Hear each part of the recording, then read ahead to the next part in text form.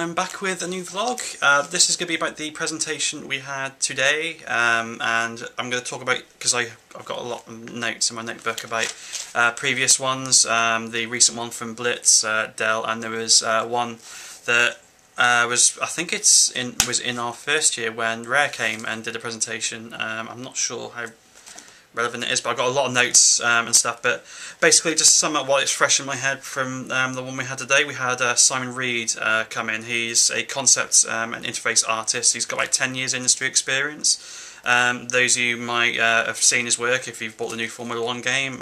Him and his team designed the entire UI for that game. So all the menus, the like the sub talking bits, well, pretty much the entire look of like the main structure of the menu, well, of the working mechanics of the game aside from the racing. But even in the racing, like there's clocks. But anyway, basically the guy's got pretty good credit stuff like he worked for Codemasters, THQ, Nickelodeon, Lego at some point, Sega, Vivendi, and EA Games.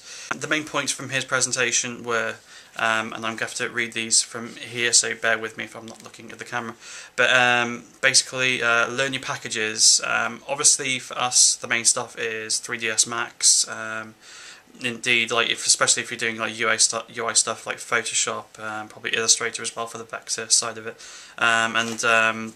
You know, it's basically like learn the packages that you're learning now, and maybe learn a few extra as well, just to create make stuff more versed, like things like Maya, etc. Basically, learn as much as you possibly can, which if you're obviously here at university, is a really good thing. Is like learn as much as you can while you're here, because when you're out there, you're out there. That's it.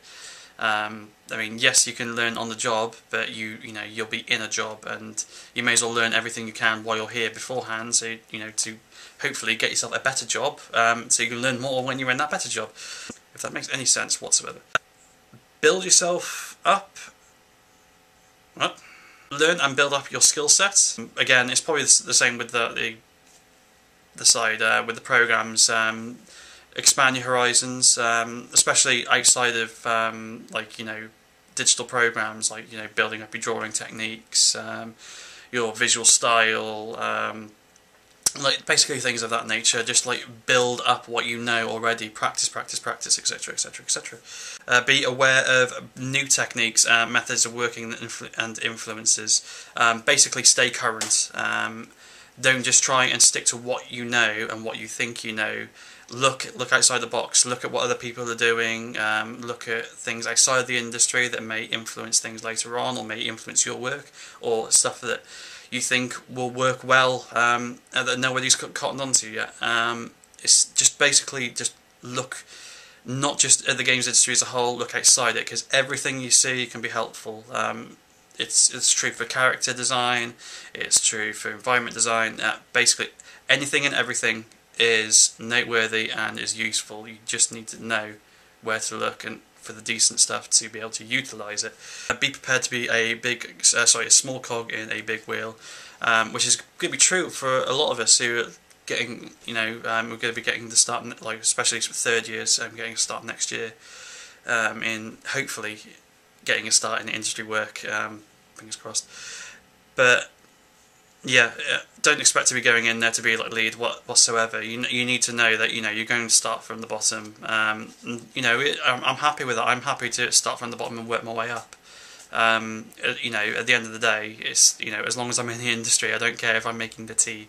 Well, I do. I wish I was making more than the tea, obviously, but yeah, just don't try and think you could walk in there and be the masterclass of the studio. Just you need to know that you're going to have a place when you do you do your work. Build it yourself. It's basically your confidence stuff like that when you're going to do job interviews, and build up your presentation to a decent standard.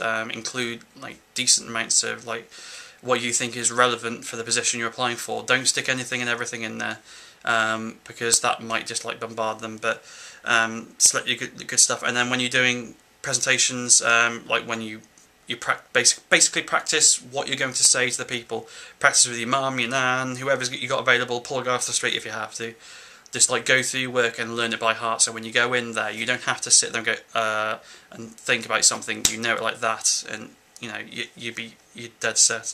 Like in part of that, that will help you promote yourself, and learning how to promote yourself is a really good thing. Don't obviously walk in there with like, you know, banners and everything saying me, or you know, all that stuff. Just learn how to be able to present yourself in a way that is appealing to them, that's going to make them remember you, to, like, you know, especially in the interview process, the amount of people that are going to come and do the jobs and stuff. It's good. Basically, you have to make sure you stand out, and you know what you're talking about. You don't stand out for the wrong reasons, basically. Next presentation. But then we have Del Walker. He was a previous student of ours who graduated last year, and he's currently working for Blitz. He came up with some really like good stuff, but not just to try and overrun on the other one, because the other presentation went, the other thing I just talked about went a bit long. But his key points were basically, you got to have passion for what you're doing. That can take in the form of, obviously, if you're drawing and you want to get into like concept and illustration, into design and everything, you've got to make sure that you don't just want to do it as like a job. You've got to do it at home. You've got to practice, and just really have passion for like learning new techniques, expanding your horizons, and really wanting to do the work. Because if you lose that passion, it can be really difficult. Competency, dedication, you got to be able to analyse your own work as well. You got to see the bad points, and you got to be able to take criticism. That's a really big thing, especially with like maybe newer students who aren't like used to it. You've got to be able to separate yourself from your artwork. You've got to be able to hear somebody like say, you need to change this isn't quite right, etc, without you going, but well, I invested myself and so much in this. It's a piece of artwork. Things can be erased, things can be rubbed out, things can be redone. You just need to learn to be able to, take it on the chin and say, yes, that was a useful piece of information. You're right, that can change it. If you disagree, then that's fine as well. But you've got to be able to learn to take it. Because otherwise you're going to cause yourself an endless amount of headaches. Before that was the presentation from Blitz, from Studio Art Director Aaron Allport and the R&D Art Director Julian Webb. These guys have been here a few years before. If you've been, obviously we're third year students now, so we've heard like their stuff before.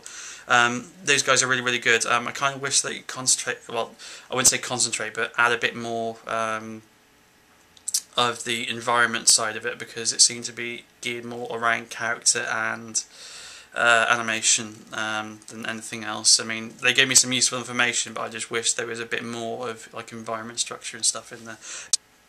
To go over the points of their presentation, they got some really good ones. You've got to understand the difference between a game artist and being a gamer.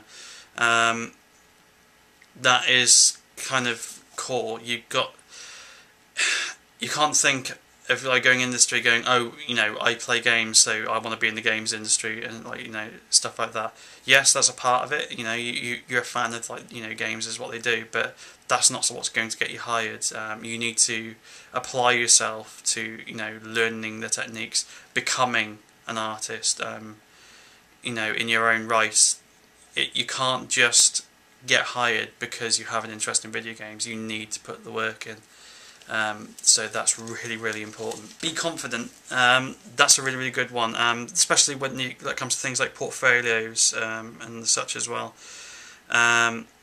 Aim your portfolio to sort of suit the skill set that, or the job position you're going for. Don't stick lumps of like just everything in there and just bombard them if you're going for an environment job, because if there's no point in putting characters and stuff in a portfolio if you're going for environment work. It'll look nice, but you need to be able to segregate what you're going for, because if they can see you're aiming for a particular thing, they don't think you're just trying to like just get in at any level, whatever. When I asked them a question about like stuff that's really good for environment artists, like what sort of things do they look for, and what sort of things do they want to see. more of, you know, because they get like a generic amount of like stuff. I remember Jolien saying that the one thing that he's sick of seeing is like bloody bathrooms and stuff like that. Basically, he puts colours, lighting, shadow colours, good things to concentrate on, atmosphere, and camera placement and composition of the piece are really, really important.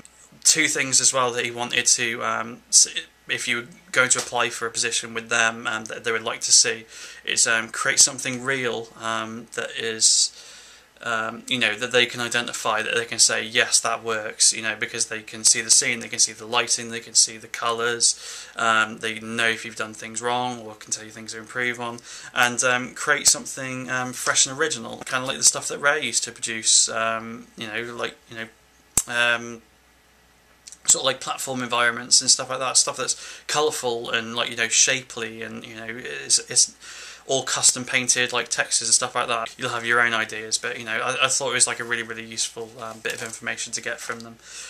That's basically it from those guys. They do have an open day as well for the third years that I've got the information for here. Open days in February and March 2011. I saw a post on Blackboard, I think it was this week, has been put up, maybe in the last couple of days, for applying. I'm going to put the relevant information, the link and stuff again below, but it's definitely worth you know, checking out, guys. Right, this is going back some now. This is a presentation that we had from Rare by Oliver Leduc. I'm so sorry if I pronounce your name, it's very, very difficult, but I'll put all the names and information here. But yeah, and Carla Prada, as you can see, lots of stuff that was taken from that.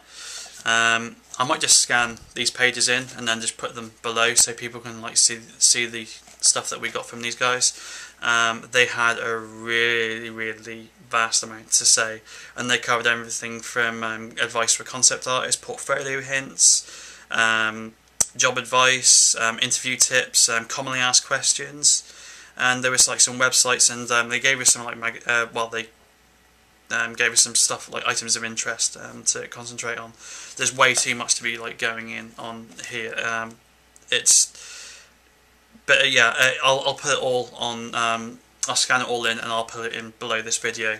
But it's definitely worth checking out. These guys go into a lot of detail. And just to sum up, these guys, like, you know, they spend their own like free time coming out to see us, and it's definitely worth, you know, going to.